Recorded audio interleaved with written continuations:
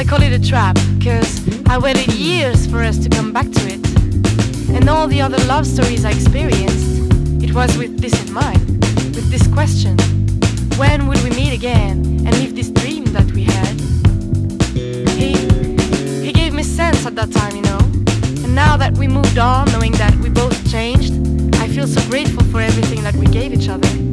This relationship, well, it was a key to knowing how much love I'm able to give and receive. Do you know? He'll always be in the corner of my heart.